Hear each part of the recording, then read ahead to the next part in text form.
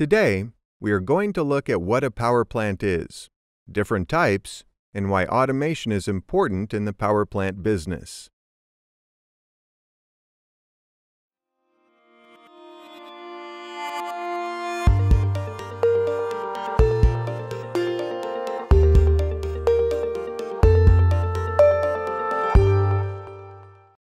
Here at RealPars, we love making videos that help you to discover new and exciting topics.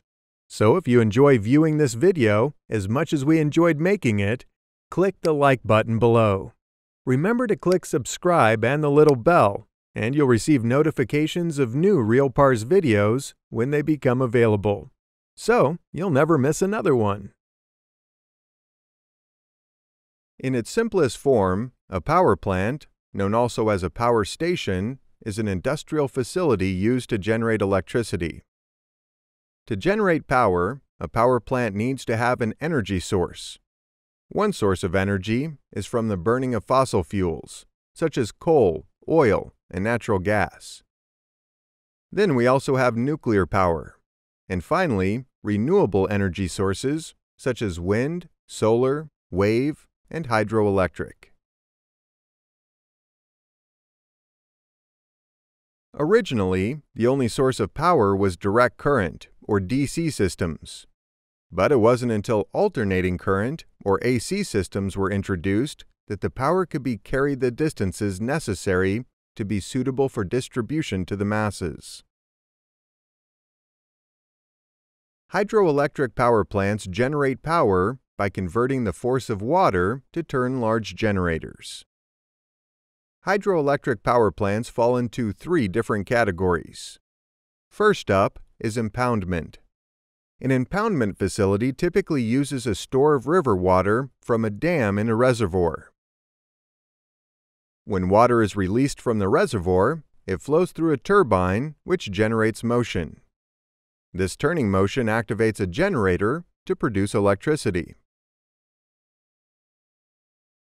Next up, we have diversion. A diversion is fairly similar to an impoundment facility, but may not need the use of a dam, but works by channeling a portion of a river through a canal or a penstock. The last type of hydroelectric power plant is pumped storage. Pumped storage stores its energy by pumping water uphill to a reservoir at a higher elevation.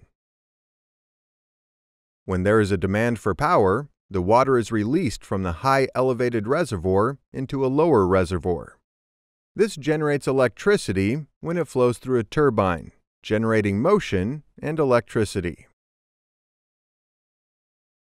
Thermal power plants generate electricity by converting heat into electricity, essentially by burning a fuel. One example of this is a nuclear power plant. Nuclear power plants use reactors' heat to turn water into steam. The steam is then sent through a turbine, which, as we've already learned, generates movement of a generator, which in turn generates electricity. A coal power plant works in much the same way, but instead of a nuclear reactor heating water to make steam, the heat from the burning coal powers a steam turbine. The next type of power plant we will look at is a solar power plant. This type of plant uses the sun's energy to convert into electricity. This is achieved by using photovoltaic or PV panels, made up from a number of semiconductor cells that release electrons when they are warmed by the thermal energy of the sun. Solar energy is one of the cleanest ways of generating electricity. The solar panels get connected to the grid and can be used to supplement a thermal power plant resources.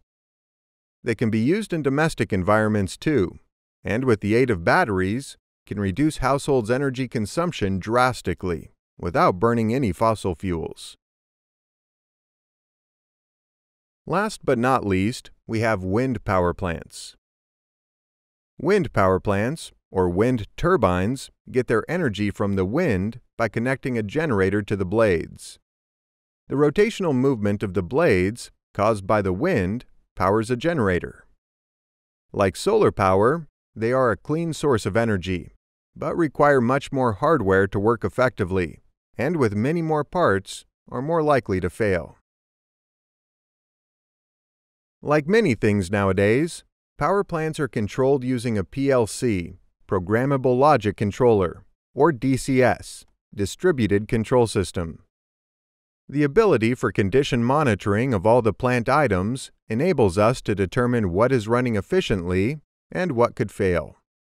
This enables us to proactively maintain plant equipment before it fails, rather than reactively fixing broken equipment.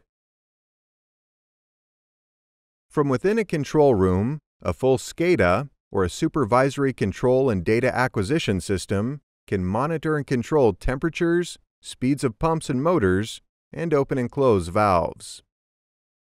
This can be especially useful in the case of fossil fuel burning plants, where the precise control of system devices can increase the plant availability. Availability is the amount of time that the plant is able to produce electricity over a certain period of time, divided by the amount of the time in the period, which is often a key performance indicator, or KPI. This also ensures the most efficient use of the plant, which maximizes power generation.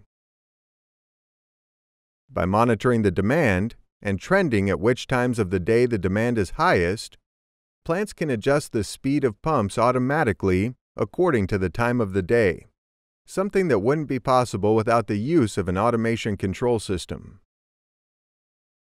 That's it for this video. I hope you enjoyed learning about the different types of power plants and how we use automation to make them more efficient.